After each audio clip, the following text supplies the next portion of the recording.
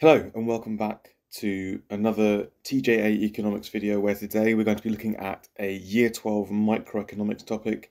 We're going to be looking at externalities, which of course is a form of market failure, and it's a form of market failure caused by the price mechanism not accounting for external costs or external benefits. So I think it's important, first of all, that we actually look at what is market failure so we can then look at how externalities cause market failure.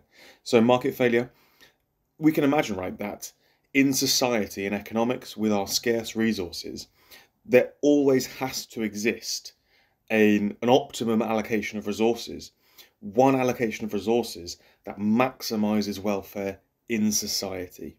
And that is the optimum allocation because it's the best, it's the most efficient allocation.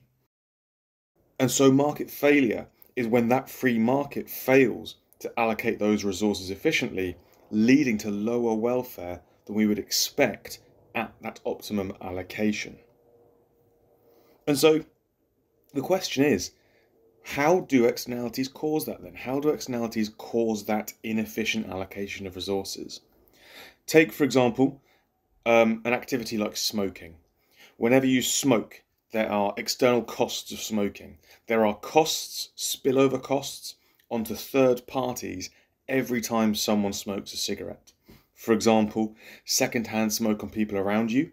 You may well cause them to have health issues. You may well cause increased lung cancer, etc., etc. You may well require more socialized healthcare than a normal person because of your smoking. That may increase tax for others, and therefore there's an increased burden on the healthcare system because of your smoking. There may well be air pollution, for example. There's plenty of external costs of smoking. And so we can say that smoking causes external costs. And as a result, the social cost of smoking, i.e. the cost to society as a whole, is greater than the cost to the smoker. And so social cost is greater than private cost because of the external cost. Let's try and put that into a little chain of reasoning then, and say why externalities cause market failure in terms of smoking. So, an external cost is a spillover effect, a negative one, to a third party that the price mechanism does not account for. Likewise, an external benefit is a positive spillover effect that the price mechanism doesn't account for. We assume in economics that all agents, as in consumers, firms, etc., are rational and act in their own self-interest. Therefore, we can assume that agents will not care about any external costs or benefits they cause. For example, a firm that pollutes the environment will not care about the damage they do. That's an external cost.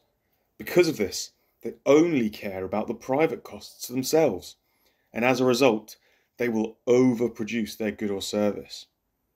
Because of that overproduction, it means the firm, and therefore society as a whole, is allocating and using too many resources to the production of that good or service.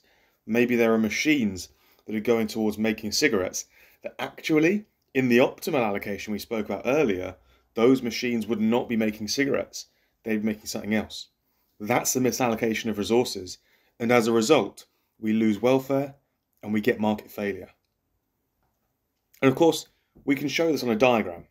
We have a negative externality diagram here. We have our axes, cost benefit on the vertical axes, quantity on the horizontal axes. We have our demand curve. Our demand curve here is pretty simple because we're talking about costs, not benefits. And so we have our demand curve in which the marginal private benefit is equal to the marginal social benefit. We have here our supply curve. Notice, supply in this diagram is equal to the marginal private cost. As we said earlier, producers only care about the private cost to them. And so it's for that reason that the supply curve is the marginal private cost curve. But we said, didn't we? We said that actually there's a social cost to smoking. And so there's in effect, there is a separate supply curve, one for when we take into account all of the external costs. And so the vertical distance between those two curves is the external cost. You can see when we take into account the external cost, the supply curve shifts inwards and is greater. And so we end up with two different equilibria. And notice how I've labelled the price and quantity. I've labelled them P pri and Q pri, speaking for private.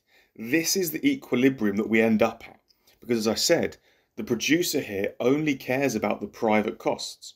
And so that equilibrium there in red is where the private cost curve meets the private benefit curve. That's the amount, that's the price and the quantity that the producer is going to produce at in a free market. However, as we said, there's a different allocation of resources, an optimal allocation of resources, hence why I've labelled it P-opt and Q-opt. And you can see, at that optimal allocation of resources, we actually have a higher price, i.e. you pay more for a cigarette, and we actually produce fewer of them. There's a lower quantity of cigarettes. And so we could say that there is dead weight loss caused by the overproduction of cigarettes. As you can see, Q pri is greater than Q opt. We are producing more cigarettes than society would optimally like us to. And so the difference between Q pri and Q opt is overproduction, and that causes dead weight loss, as you can see with that red triangle there. And so it can work the other way too. Let's look at education. There are positive externalities or external benefits to education. There will be greater overall productivity in society, raising growth, raising living standards, raising incomes across society. You in the future, if you are more educated, may well then have less reliance on the welfare state, meaning the government can lower its spending and lower its taxes, benefiting other people. In general, society may be better off for you being more educated. And so as we can see, there are significant external benefits of education. This means that the social benefit, i.e. the benefit society gains from your education, is greater than the private benefit that you gain from your education. And so because of the external benefit of education, the social benefit is greater than the private benefit. And again, we can do a chain of reasoning. Let's do it. An external benefit is a positive spillover effect to a third party that the price mechanism doesn't account for. We assume in economics that agents are rational, act in their own self-interest. Therefore, we assume that agents don't care about external benefits they cause. For example, when I go to the gym, another activity that has positive external benefits, I don't think about the positive benefits I cause for others. Maybe because I'm healthier, I use the NHS less. That's a positive external benefit. And because I only care about the private benefits to me of going to the gym, I will underconsume that good or service. And so in the UK, maybe, we have underconsumption of education, underconsumption of gymming and running and all those kinds of things. As a result, and because of the underconsumption, firms and society will allocate too few resources to the production of that good or service. Maybe there are buildings that in an optimal society would be gyms, when in fact, because we underconsume gyms, they're doing something else. And so that's resources not doing what we optimally would like them to, meaning we have welfare loss and as a result, market failure.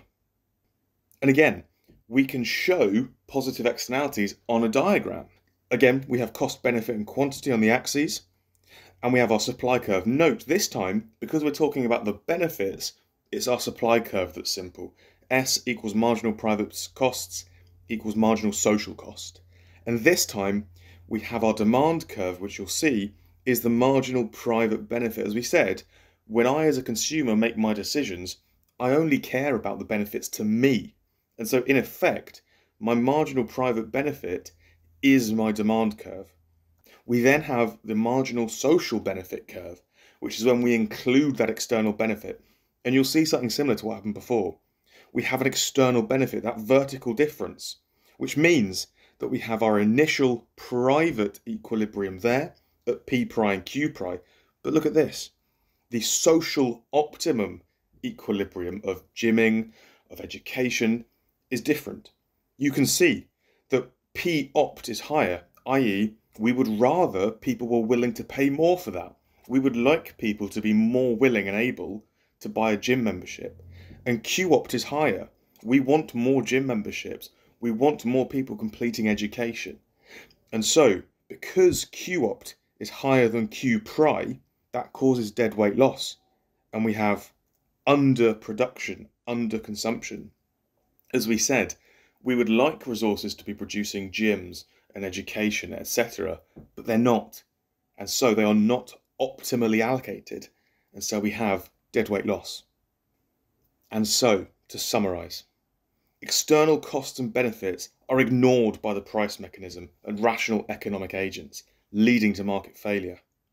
External costs, think smoking, polluting companies, etc., cause overproduction and consumption of goods and services because consumers and firms don't consider them. A rational firm does not consider the external cost of pollution. Therefore, when they make their supply decisions, they're not thinking about it.